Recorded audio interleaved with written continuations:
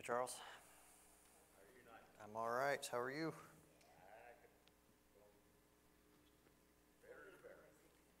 That's great. That is excellent. Well, good evening, y'all. Good to see you tonight. Thanks for being here. Hope you've had a good day. We'll get into our Bible class here in just a minute. And I know also, exciting tonight, that Tanisha, I know, is, and maybe O'Brien with her, are back teaching kids. They'll be doing that over the summer. That's exciting that that'll be going on. Devada's here too, doing that? Excellent, excellent. It's exciting to know that'll be going on while we're in here throughout the summer. But let's begin with a word of prayer. And what prayer requests or prayers of praise and thanksgiving do we have for tonight? Barbara? Prayers of praise for my friend Barbara Hopper, who had the compound fracture of her leg. She got that checked out by the doctor today, and she can now start bearing weight and get PT for starting to learn to walk again. So that's good. That's great, yeah. Her healing process has just been perfect. That's wonderful. Yeah, we'll give thanks for that and pray that it continues. Sue? And the little boy, Jackson's his name really, Okay. took a turn for the worse Sunday night. Fever, and I haven't heard after that. We'll start back. I'll down some antibiotics or see what's causing the fever. Okay. Is it like a really high fever? Like really dangerously high? No, I think it's only like 103, maybe. Yeah, so enough to feel miserable, but Yes. yeah. Okay, we'll pray for him. It's in the morning? Yes. Okay. We'll certainly pray for that as well. Bob contacted me today, asked that we be praying for him. He and Mary are on their way back. I believe they're splitting the trip up between today and tomorrow, and he asked that we pray for safe travels for them. So they intend to be here this coming Sunday. Any others? Who? I'm sorry? Oh, that's right. Any update on his dad?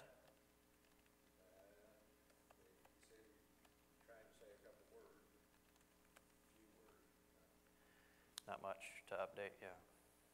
Okay.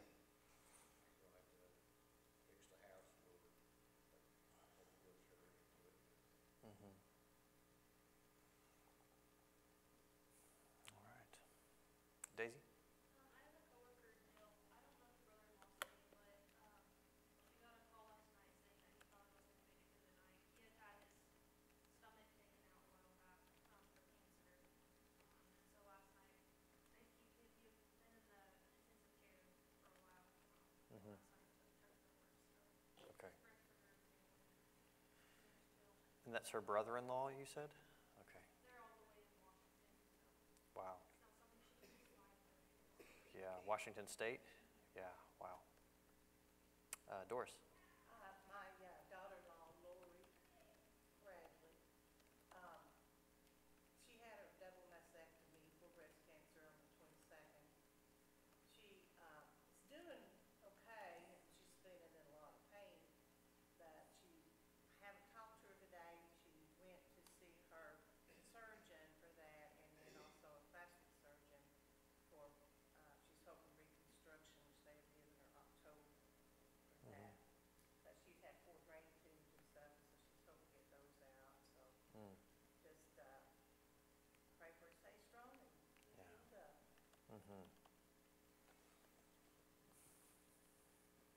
Ron?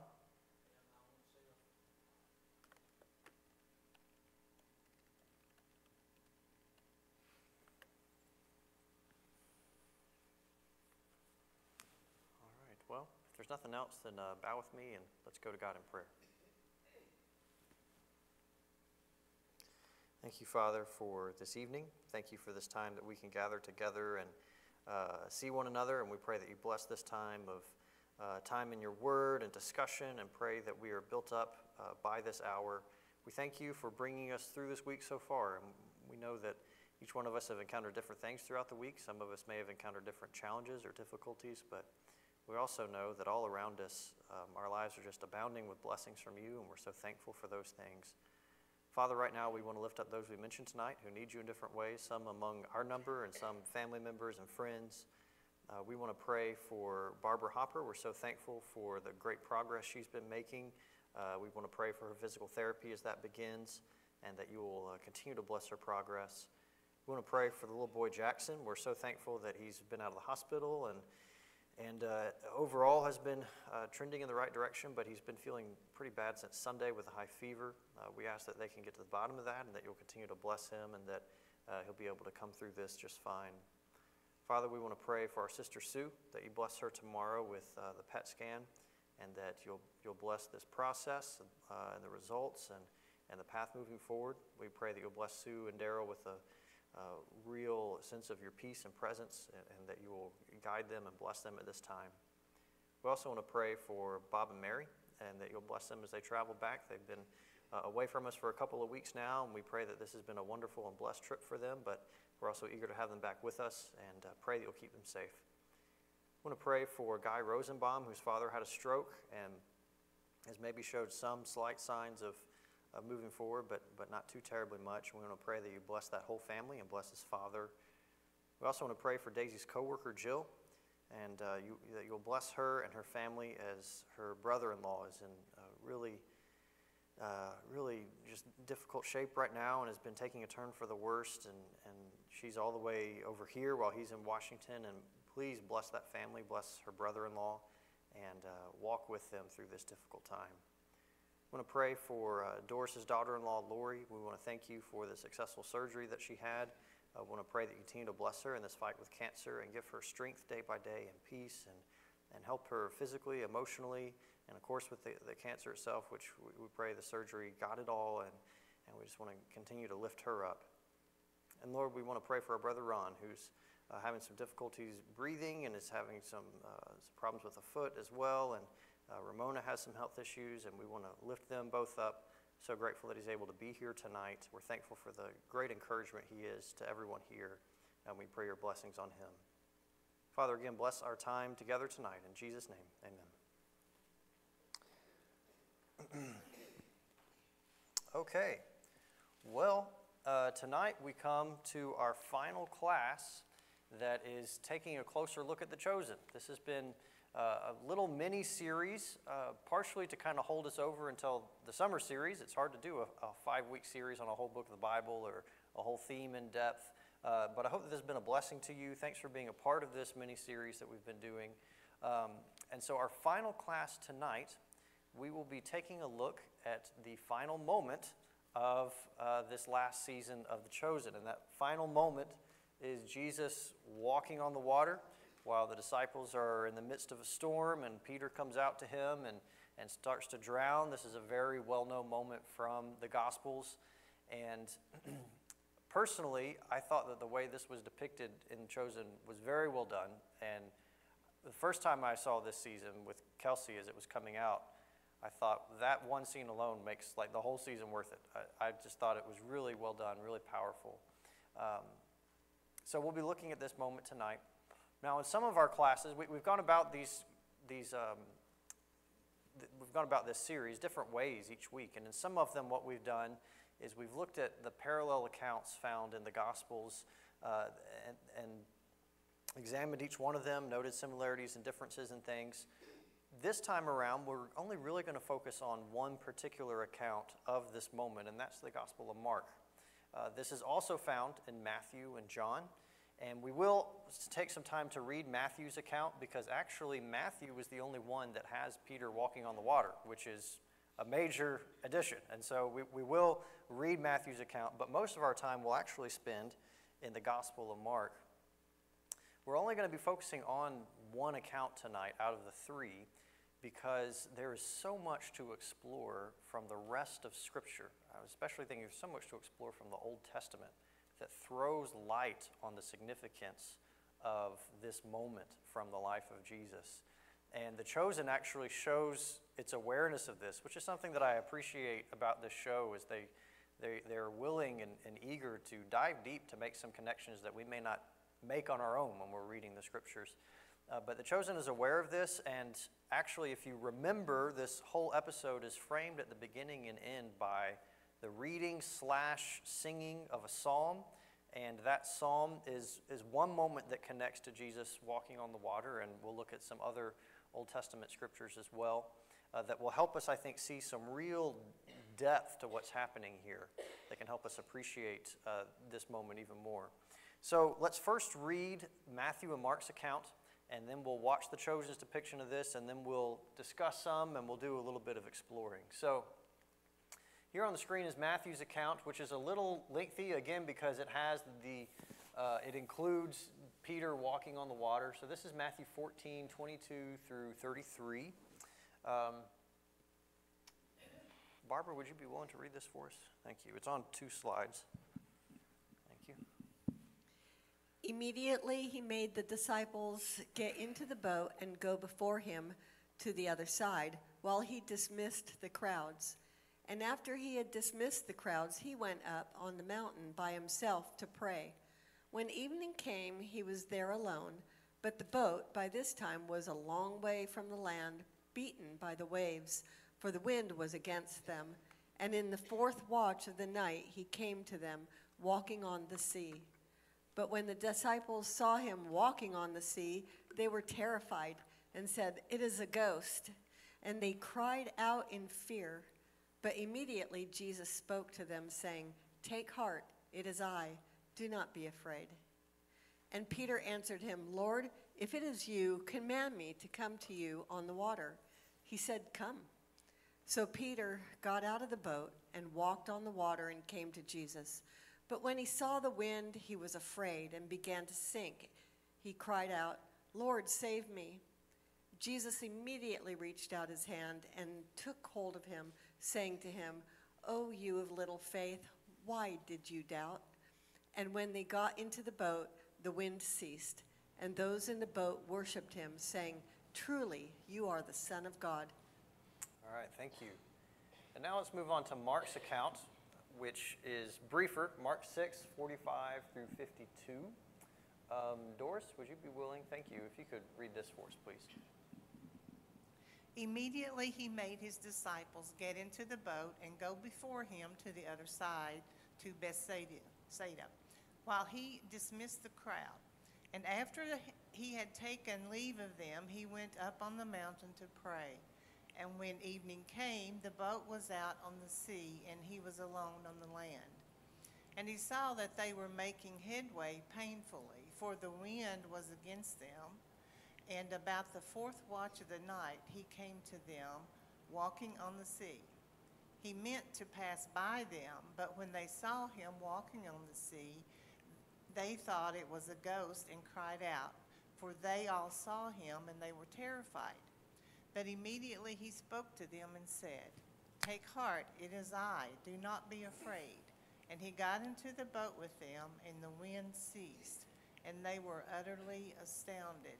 For they did not understand about the loaves, but their hearts were hardened. All right, thank you. And then the account in John, which we won't look at tonight, but if you just want to look at it on your own time, it's in John chapter 6.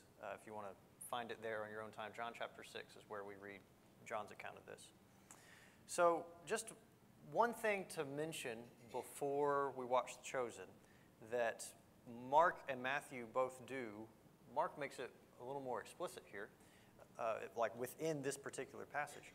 But both of them have this scene coming right after Jesus feeding the 5,000. And in Mark, there's actually an explicit connection within our passage. They were astounded at what happened, and Mark says, "For they did not understand about the loaves." So these two passages are meant to be read together. They can kind of help interpret one another. And The Chosen, I think, picked up on that, and that's why they had that moment come right after feeding the 5,000. So maybe just keep that in mind. But apart from that, I would like us to just go ahead and watch the scene, and then we'll get into some discussion. It's I think about 10 minutes long.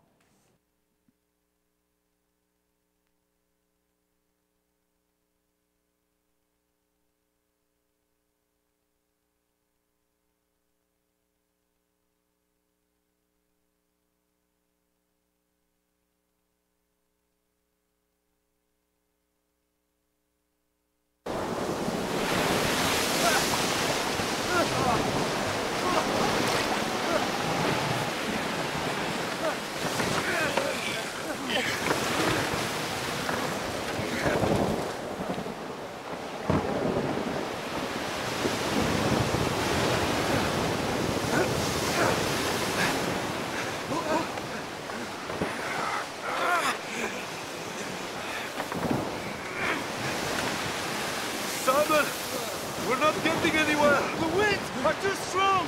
We should turn back! We can get there! Just keep rowing! Simon! It's the fourth watch of the night and we've been stuck in the same place for hours! Help James! Are you alright? James, are you okay?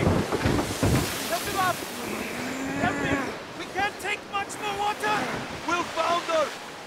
Better off wet and cold on land than drowned and dead out here.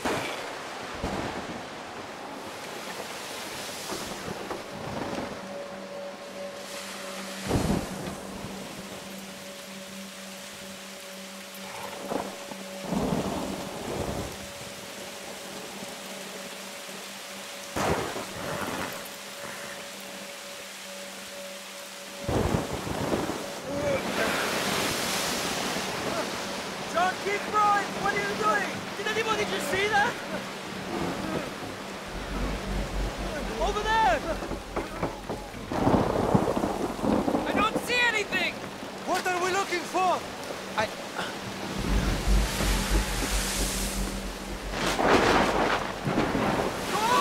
Go! Hit the wall! Go! Let's go! Can't be.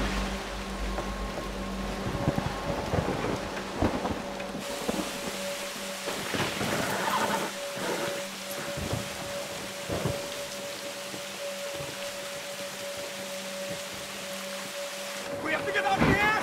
Everyone go! Go! Faster! Let's go!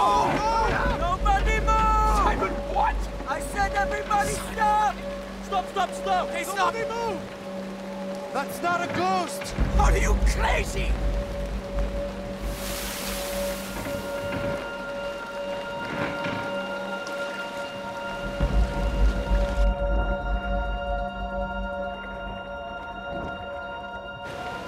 Don't be afraid! It's me! Jesus? How possible? How is this the second most incredible thing I've seen today? This surprises you? Did you learn nothing from today? If it is you, command me to come to you on the water. Simon, no! Are you out of your mind? If you are who you say you are, bid me to step out of this boat. You have the faith to walk on this water? Absolutely. You can do whatever you command. And if you command the water to hold me, I will walk on it. If I call you to me, you will step out in faith? Yes! Then why are you upset? Why are you chasing after Gentiles when your own people have problems right here? When your own person has problems? I've been right here in front of you, believing in you, but you're breaking up fights in the Decapolis? Then come to me. You, weary and heavy laden. I will give you rest.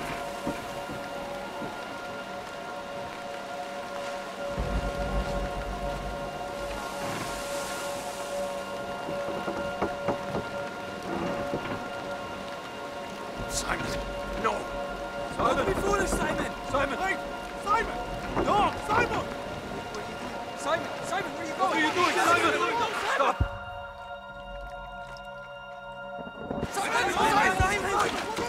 Simon!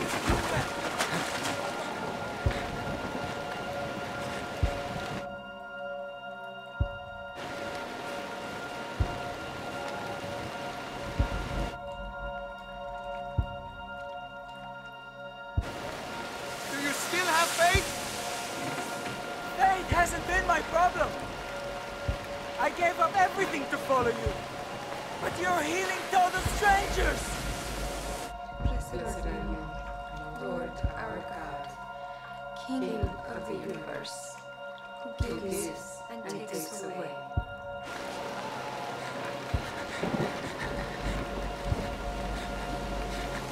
Why do you think I allowed trials? I don't know. They prove the genuineness of your faith. They strengthen you. This is strengthening you. And Eden. Keep your eyes on me. Who comforts us in our grief, and binds up the wounds of the brokenhearted.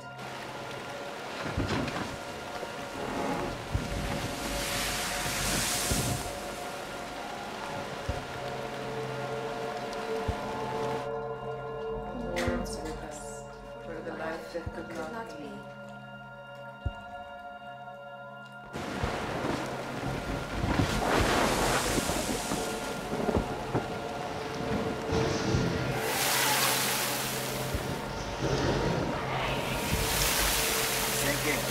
Lord, save me! I'm sinking!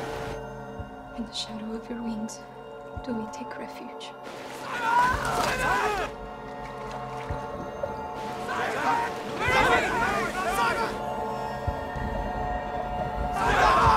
Help me, please!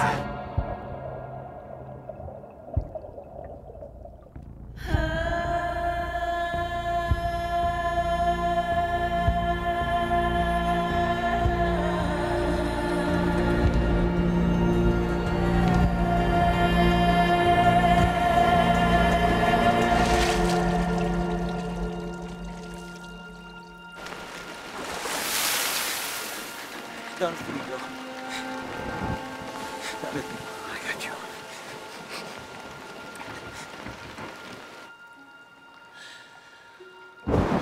I got you. Don't let me go. I got you. Please. Oh, you have little faith. Why did you doubt? Don't let me go.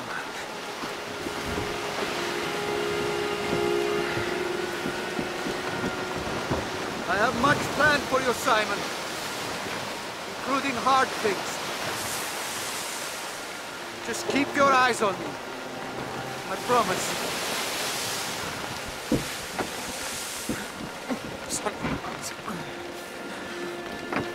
Come on, help me. Help. Please. Please. Don't let me go, please. I'm sorry. Don't let me go, please. I'm sorry, please don't let me. Peace! Be still!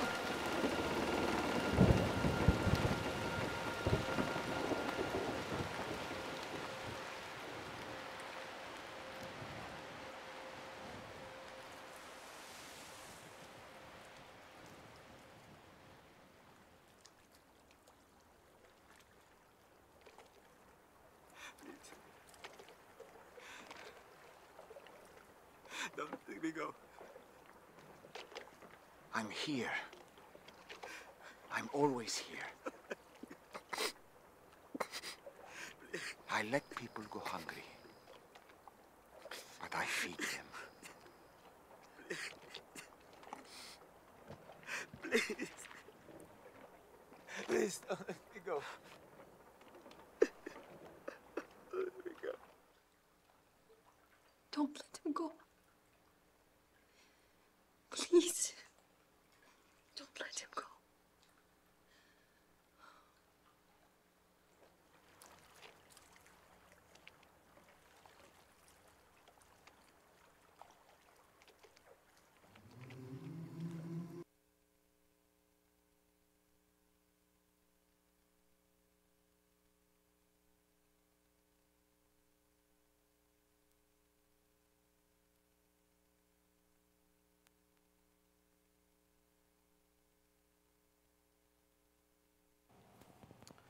Okay. My apologies for not having the subtitles on. I forgot to turn them on. Hopefully you could still catch what was being said and at least catch most of it. Before we launch into anything else, let me just take a moment to ask any questions or thoughts on reflections on what we read and what we saw, and maybe similarities, differences, or things that struck you a different way, seeing it perhaps and reading it. Any thoughts of that nature you'd like to share before we move forward?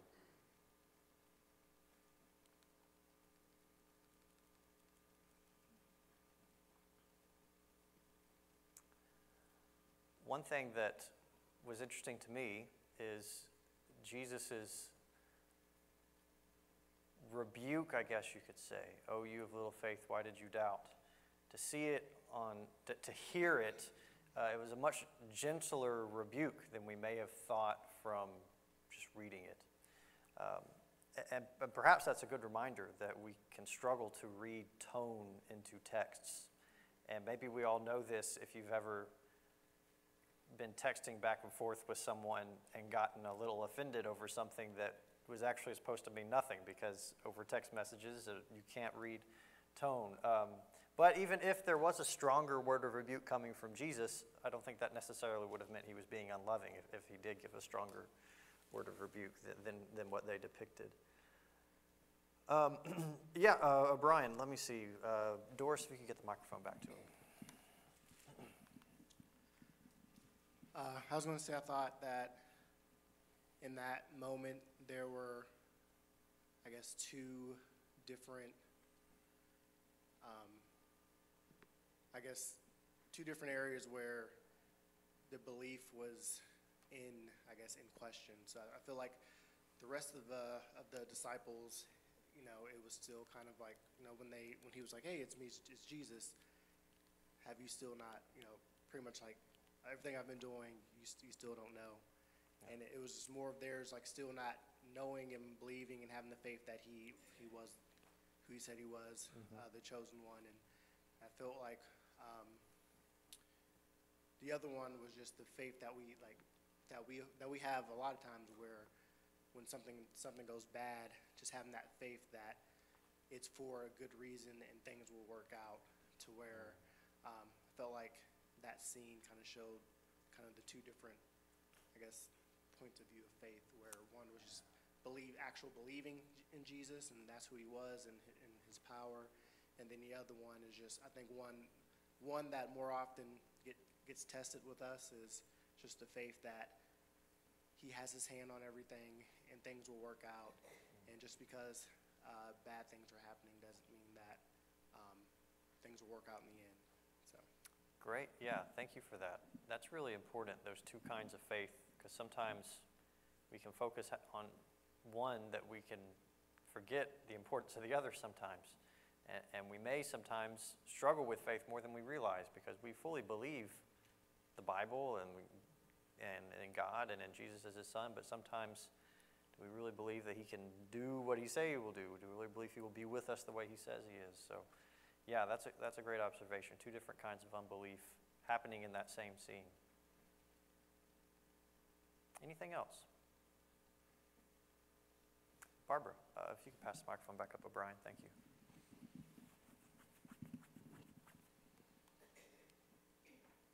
So I had never really realized that he had compared this with their recent feeding the 5,000. So I got to thinking about how that correlated, the two of them, two events, and then realized, well, he's showing us that he has power over matter. He can control the sea. He can create bread and fish. He can duplicate, he can turn water to wine. Yeah. And so he can do anything that even seems impossible. And we're not to question when he doesn't do the things that we think that he should do, like Peter was. He didn't understand. Here he is, a follower. He's given up his whole life to follow Jesus, and yet he was mad at him because his wife miscarried. Yeah. And so, in the end, he's apologizing because he realizes, Jesus is explaining it to him that, he has reasons, and he needs him to be able to get through the hard things, so that he can use him for things in the future. So I'm seeing how he means to strengthen us through our trials and tribulations. That he's got other work for us, until the day we die. There's work for us to do. That's right. And the two different types of belief. That belief that is put into action sometimes means not serving others or going to church or passing out pamphlets or whatever, but working on our inner strength to get through those tribulations is a strong proof of the strength of our faith. Yeah. Amen. And that point that he kept saying, just look at me. Yeah. Don't look at all the turmoil around you, the waves or all the devastation. Just keep your eye on him, focus on him. And we do that today through his word. Mm-hmm. We focus on him and his word, what he's taught us, and in prayer we hang on to that. Yeah, absolutely.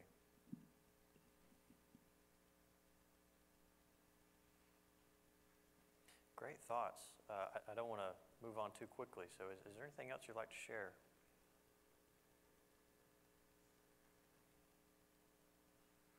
Well,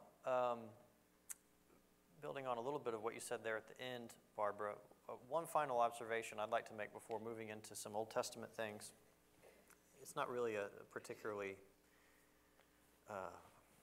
original observation, but this story is part of, this portrayal of this moment is part of a larger storyline in The Chosen that you remember if you've been here, where, like you were saying, Peter and his wife had miscarried, and that's why Eden is going into this ritual purification bath at the same time that Peter is walking on the water.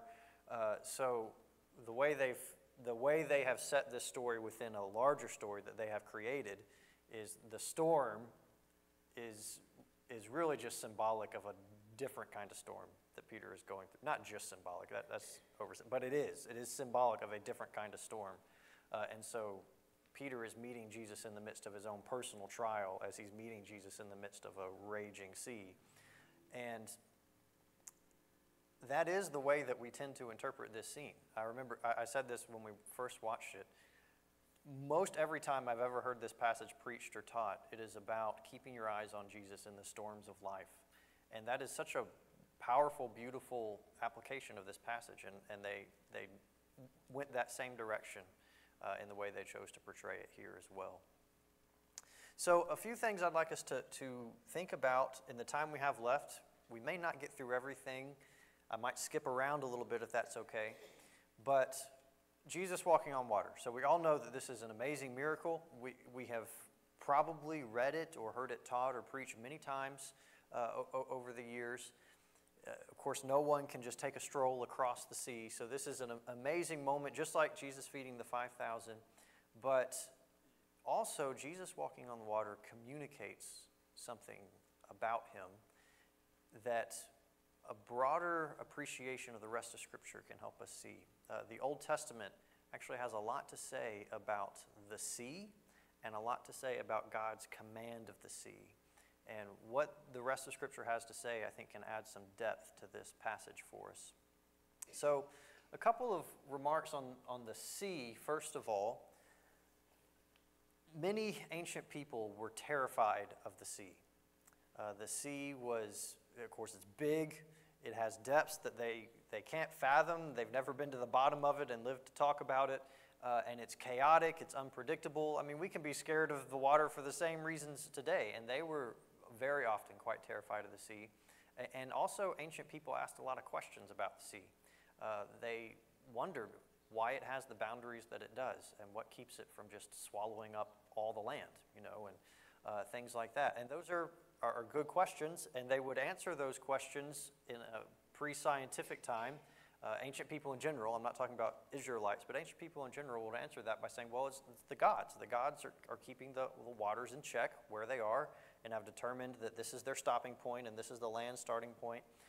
And so when floods happen or something like that, they need an explanation. It's typically something like, well, the gods must be really angry with us. And so they took away the barrier and the floods came, and when they were satisfied, they set the barrier back up, things like that. So this type of thinking, this terror of the sea and the way ancient people in general thought about it comes out quite a bit in the Old Testament. The sea is often a metaphor that is used for a place of despair, of confusion, a place of death.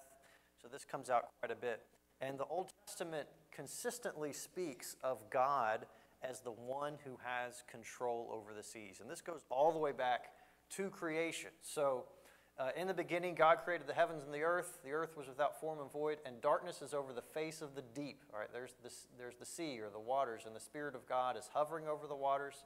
So there's chaotic waters there as everything's without form and void. But then God shows his power over the sea. He divides the waters. He divides them up. And so that is, again, God at the very beginning showing his command over the seas. A couple other passages I'd like us to read. This is Job 38, 8 through 11. It says, "Or who shut in the sea with doors when it burst out from the womb? When I made clouds its garment and thick darkness its swaddling band, and prescribed limits for it, and set bars and doors, and said, thus far you shall come and no farther, and here shall your proud waves be stayed." Again, this is the way people thought about the sea. And this is part of God speaking to Job, asking him a lot of questions that Job is incapable of answering. Another one, Psalm 89, verses 8 and 9. "O Lord, God of hosts, who is mighty as you are, O Lord, with your faithfulness all around? You rule the raging of the sea. When its waves rise, you still them." And then one other from Exodus. This is part of Moses reflecting on Israel crossing the Red Sea. So he's speaking poetically about what happened there at the Red Sea and praising God. And he says, "At the blast of your nostrils, the waters piled up." There's the Red Sea parting. "The floods stood up in a heap. The deeps congealed in the heart of the sea. The enemy said," this is Pharaoh, "the enemy said, I will pursue, I will overtake, I will divide the spoil. My desire shall have its fill of them. I will draw my sword, my hand shall destroy them. You blew with your wind, the sea covered them. They sank like lead in the mighty waters. Who is like you, O Lord, among the gods? Who was like you, majestic in holiness, awesome in glorious deeds, doing wonders? You stretched out your right hand, the earth swallowed them." So the waters come back and devour the Egyptians. So we see lots of examples, and these are just a few, of God being the one who has control of the winds and the waves. The terrifying, chaotic sea is ultimately completely under God's command, and that really shows God's awesome, immense power. There are also a couple of Old Testament passages that speak specifically of God walking on or walking through the sea. It uses that kind of language. So a couple of those we'll look at. This is Job 9, verses 4 through 12. It says, this is Job speaking about God. "He is wise in heart and mighty in strength. Who has hardened himself against him and succeeded? He who removes mountains, and they know it not, when he overturns them in his anger. Who shakes the earth out of its place, and its pillars tremble. Who commands the sun, and it does not rise. Who seals up the stars. Who alone stretched out the heavens and trampled the waves of the sea." There's our sea reference. And then it keeps on going. "Who made the Bear and Orion, the Pleiades and the chambers of the south? Who does great things beyond searching out and marvelous things beyond number? Behold, he passes by me and I see him not. He moves on, but I do not perceive him. Behold, he snatches away. Who can turn him back? Who will say to him, what are you doing?" So this is Job talking about how God is just above him in every way, including his ability to trample the waves of the sea. And then one last one. This is from Psalm 77, which is actually the psalm that The Chosen used at the beginning and end of this episode. And I thought that was very well chosen. So this is just the very end of it.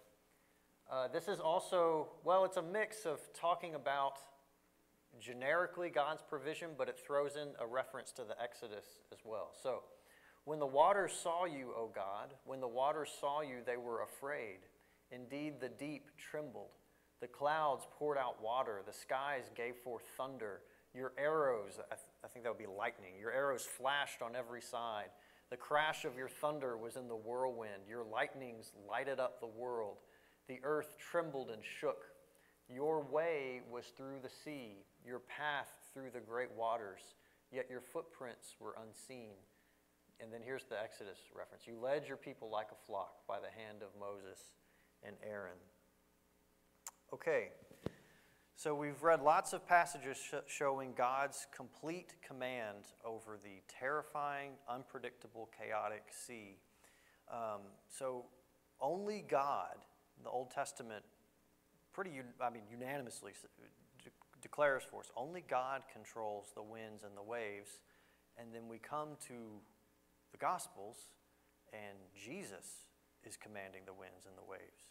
And Jesus is walking on the waters. And so if only God can do this, and then suddenly Jesus does it, well then who is Jesus, right? Jesus is God that seems to be the conclusion that the Gospels are pointing us towards. With that in mind, I want us to go back to Mark for a moment. In the midst of Mark's account, in verse 50, Jesus identifies himself. They think they're seeing a ghost, and Jesus says, "Take heart, it is I. Do not be afraid." Take heart, it is I. A literal translation of Jesus' identification of himself, if we wanted to translate it really woodenly from Greek into English, he'd be saying, "Take heart, I am." That's actually what he says. And does the phrase "I am" have some significance in the Bible? Yeah. Absolutely. Moses said, who should I say you are? And he said, tell him I am. That's right. Moses at the burning bush, he asks who he should tell the Israelites sent him, and God identifies himself as, "I am who I am." Now, it is true, just in that same Greek phrase is used frequently in the New Testament. In some contexts, it is just a way of identifying yourself. It is just a way of saying, "It's me," But in the context of someone walking on the water, it could easily also mean, "I am the I am." In this context, it could easily mean more than Jesus simply saying who he is. He could be saying, well, he is saying who he is, but saying it in a greater sense than anyone else would normally use that phrase. Notice also in Mark, we read that Jesus was walking on the waters, and it says he meant to pass them by. That's kind of an odd detail.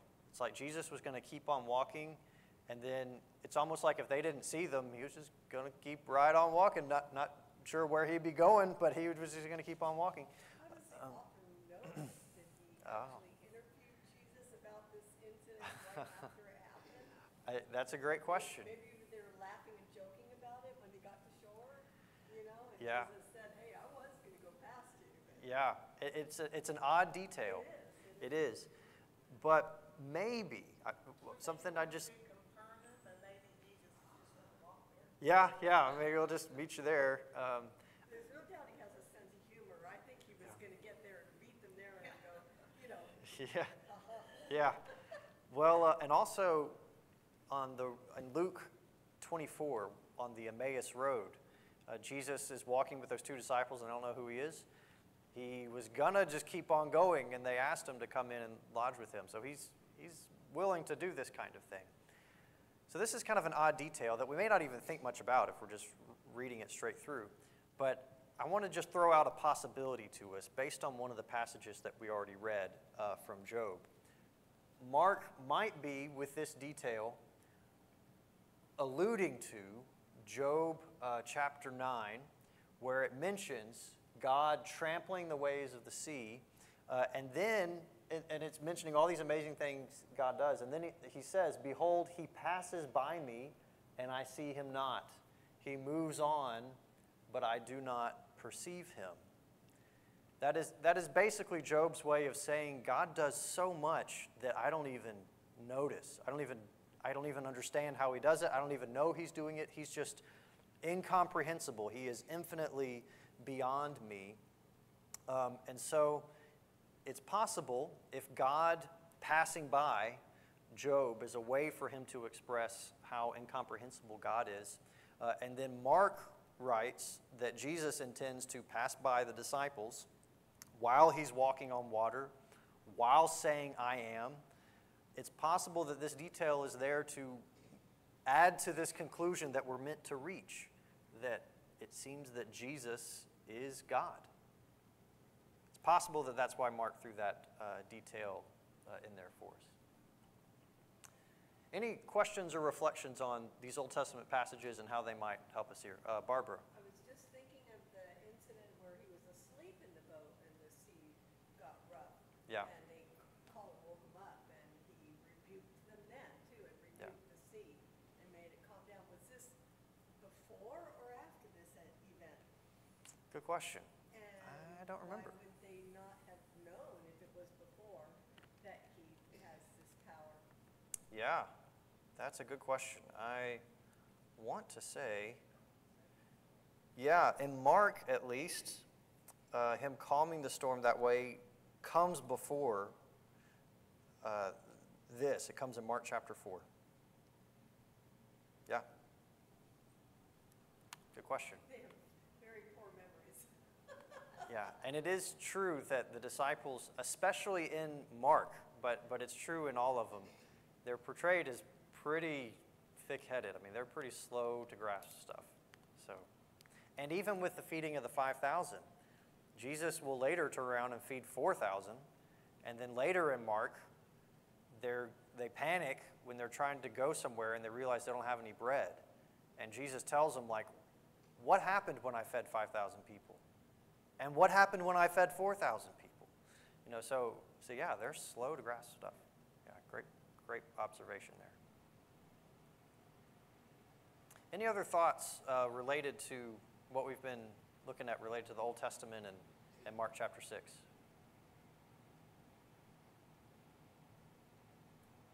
Yeah, Doris.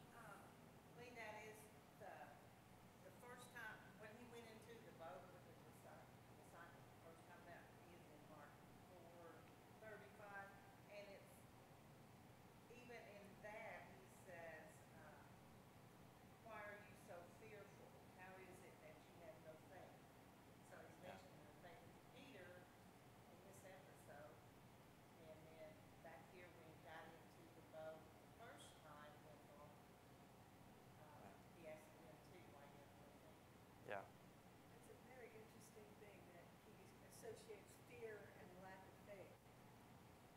Yes. Fear. Yeah. Anxiety is a form of fear. Yeah. And we shouldn't suffer these things if our faith is strong. Yeah, if you didn't hear Barbara, she was saying there's this connection in both these passages of fear and lack of faith. And that's so true. Fear is, in many ways, kind of the antithesis. It was presented as the antithesis of faith. And in 1 John, it talks about how there's no fear in love, and the one who does fear, John doesn't say if you have any fear, therefore you don't love God. He says the one who does fear has not yet been perfected in love. Perfect love casts out fear. And so there's a journey of growing in faith and love that will lead us to a continual separation from fear. But that's a difficult journey. And it's clearly a difficult one for the apostles because they're seeing all these amazing things and they're still wrestling with this stuff. But yeah, great observation. Also, Doris, you mentioned Mark 4 just a moment ago.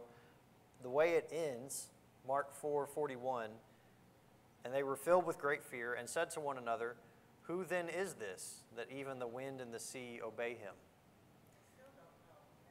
They're asking this question. Yeah, they're asking this question. And as readers of Mark, we're meant to ask the question. And if we know things about, God only controlling the sea and things, we can kind of get to the answer, right? Mark, I think, he's meaning us to answer the question that they're asking. And maybe we can have some sympathy for them because today, thinking about God as Father, Son, and Spirit is just standard. And we may have been raised since childhood to believe that. This is a new thing for Israelites and Jews. The idea of God taking on human form this is all so brand new. And how can God be right here while Jesus also prays to God and all of these kinds of things? And so they are really being thrown for a loop. And they are trying to put the pieces together. And it's a puzzle that we know now, we're so used to. But for them, it's like a brand new puzzle. And they're just not sure how all these pieces are going to fit together. Well, I hope this has been a blessing to you. This, I think, can be a great, great example of deeper ways that the Gospels go about revealing to us who Jesus is. There are straightforward ways, like John chapter 1 and verse 1, where it says, "In the beginning was the Word was with God, the Word was God." And then, as we keep reading, we read Jesus is the Word. So John just lays it out at the very beginning. Hey, everybody, Jesus is God. But the Gospels don't always hand us things quite so easily. They don't always spoon feed us. Sometimes they go about things in ways that have some depth and some subtlety. And the more and more we know Scripture, the more we can pick up on these things. And Jesus walking on the water, I think, is a great example of that. There's so many riches and there's so much depth to the Gospels and the whole New Testament that a broader knowledge of the rest of Scripture can help us see. Any other thoughts or reflections before we close up for the night?